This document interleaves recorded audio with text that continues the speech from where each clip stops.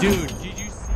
We've talked a lot on this channel about how nuanced PvP is in Escape from Tarkov. There is no one tip that's going to win you every fight, and every fight requires the context of where you are on the map, how many enemies there are, what gear you have on. This is another one of our lessons from Beyond the Grave, where we take a look at clips from my stream where I died, and we try to figure out what I should have done there and pull out what we can learn and apply to future raids. And in this video, we are talking about overplaying. Aggression is oftentimes the key to success in Escape from Tarkov, but if you don't know how to use that aggression, you oftentimes just end up running at your enemy, putting yourself in a bad spot, and giving them a free kill. If you like this video, think about dropping a like or maybe commenting down below. YouTube tells me that about 67% of the people that watch my videos aren't subscribed. So if you like the content, think about subscribing. I stream Escape from Tarkov on Twitch as well. All those links will be down below. But with all that out of the way, let's go ahead and dive right in. All right, so we got two clips for this one. We'll watch the clip back, then go back and talk about it, then move to the next clip. The setup for this first one is I'm on reserve. I'm solo. I don't play reserve a whole lot, especially solo, and I'm trying to kind of like get better at that and hone that skill, which is why we're down here. And so we hear some guys, we try to be super aggressive, and this happens.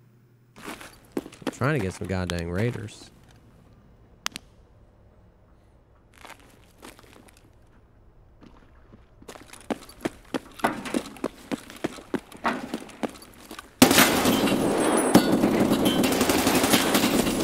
I was stuck. I thought it was one, it was two. I was stuck there. I shouldn't have been so aggressive.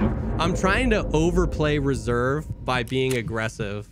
So I wanted to keep that last part in there because you can notice that I immediately understood what I was doing. I immediately called it out that I was overplaying it, that I'm trying to kind of overplay the chatty underground of reserve, and then that's what got me killed. So we can kind of walk that back and see what happened there. As I got to right about here, I heard somebody jump, and then I heard the water. And one of the most important things in any PvP fight is map knowledge. And so I've been trying to get a better understanding of the underground here on reserve. So I hear the water, I know where this guy is. And so I'm like, okay, push over, get to an aggressive spot where you can be in like a more advantageous spot than them really quickly. So I just like kind of insta sprint and run over here. And there's a bunch of things to break down here why this was a kind of a bad idea. Pushing myself in this corner gives me a right-hand peek. And that's what I'm thinking. I'm thinking, be the Chad, get the right-hand peek, you know, be aggressive. The problem is that this right-hand peek is good, yes, but it gives me absolutely nowhere to go. I push all the way up into this room. I've got a right-hand peek, and that's it. I can't close this door because the door isn't open inside, it's open outside. And then I've got nowhere to go. I can't back away from this engagement without exposing myself to where these guys are again. So I was so focused on getting a right-hand peek. I was so focused on getting a good position that I ended up putting myself in a terrible position with no way out, which is absolutely what got me killed. Additionally, something else I could have seen here is I heard somebody in the water, but I didn't know how many there were.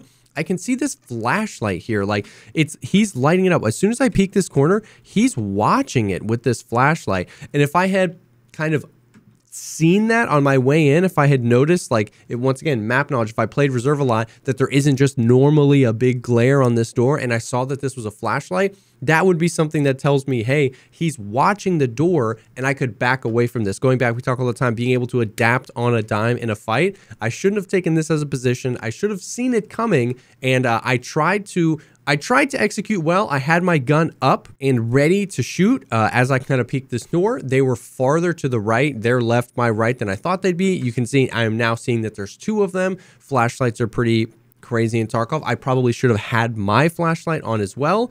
I tried to pick up a clean kill, and I'm in this corner, and I know that this is going to go bad for me. I've got a red thorax, two people, and nowhere to go. They're both holding this door, potentially blind firing around the corner here, potentially even pushing outward into cover here, because going back it's just rough, or even jumping across the doorway, across this door frame to the right side of this hall. These are things that maybe could have given me a little bit of extra time. I tried to basically think that they know I'm in a bad spot, so they're going to be super aggressive, so I can pre-fire this corner and try and get super lucky. But even this swing was too wide because there's two of them. So even if I got lucky and killed the first guy, I'm swung too wide out into this doorway, and the second guy's just going to kill me. So we were trying to be aggressive. We were trying to be the reserve mains, the Chads downstairs, and I just overplayed it, put myself in a really bad position, and then didn't really react well to that position either. So we've got one more clip on reserve as well where a similar thing happens. I think the only guy left here is a PMC.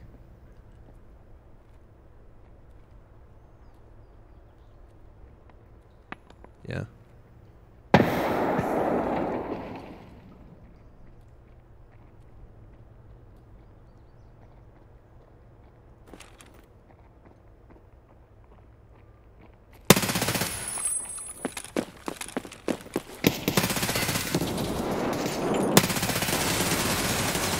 Dude, did you see how many times I shot him in the face, dude? I can't compete with an Alton. I should have backed up there. So once again, I immediately am able to figure out what I did wrong. I should have backed up there. Yes, of course, I wouldn't have known there was an Alton, but there's a lot to break down here. There's a lot I could have done better. So I'm trying to slow creep. The kind of setup for this is I'm down here trying to get raiders for a quest, and I killed a few raiders, and I went back to pack mags and heal. That's when I went back into the staircase, and then I was like, I think there's somebody here. He starts throwing nades. It's a PMC. So I'm kind of trying to figure out where he is and what angle I can get on him. So this is another thing that I do quite frequently that I see a lot of people do.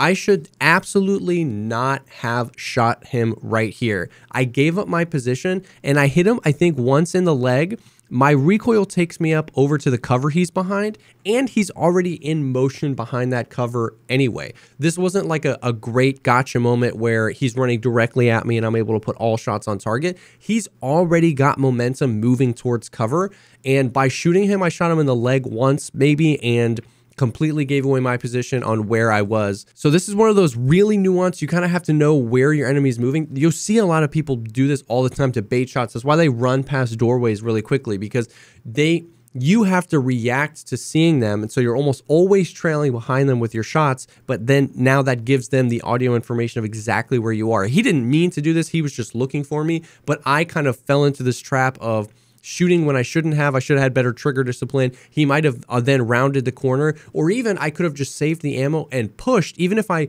chose to give him the information he wanted, that audio information, by pushing, I've just completely lost the upper hand by giving him exactly where I am and letting him know that I'm here. So I try to, once again, be aggressive, overplay it, push up, which isn't necessarily a bad thing. This isn't a terribly bad play until I get to about here. I peek him, put some good shots, and I start hearing his teammate shoot. It's a gun that I know isn't a raider. It's another suppressed gun.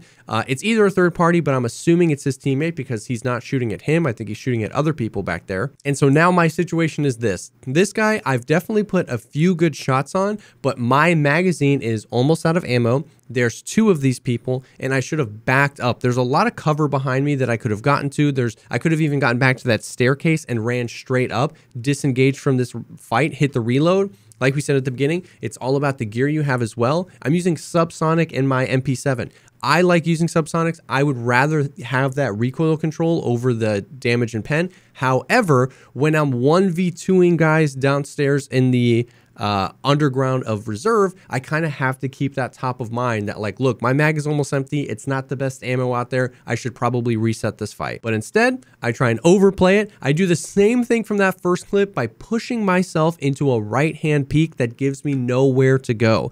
I try and swing on him. There is no backing up at this point. There's no escape plan. There's nowhere else to go. I push myself all the way to the edge of the hall, and now it's like, kill this guy or die. He's got an Ash 12. Now I can see he's got an Alton. Not sure what armor he had, but this is a terrible situation for my ammo. I'm running out of ammo.